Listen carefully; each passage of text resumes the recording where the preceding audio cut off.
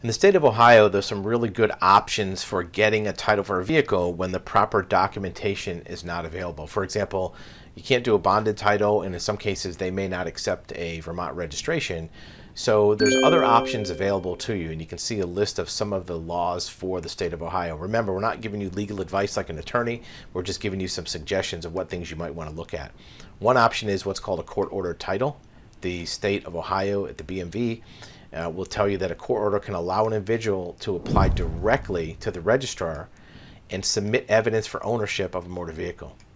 So this is something where if the DMV doesn't accept what you have, you can go to the Court of Common Pleas in your county where you reside and get a court order to have the vehicle transferred to you. And it tells you where those locations are. It'll tell you what the process is in most cases.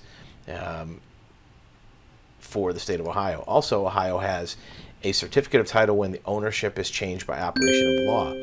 One really good example is if the person is deceased. If a person is deceased and you have the vehicle, you can actually do some affidavits and verify your ownership interest and have the DMV in that state give you a title for the vehicle. Again, you want to read the rules and how that works, and you might need some legal advice on that.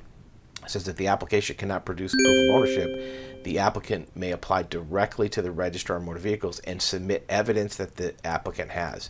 Again, if it's not enough for the BMV, you may be able to go through the court system. So Ohio has a very unique set of rules that you may be able to use to get a title when your particular scenario doesn't match a standard title application process or when you're missing the prior legal title document.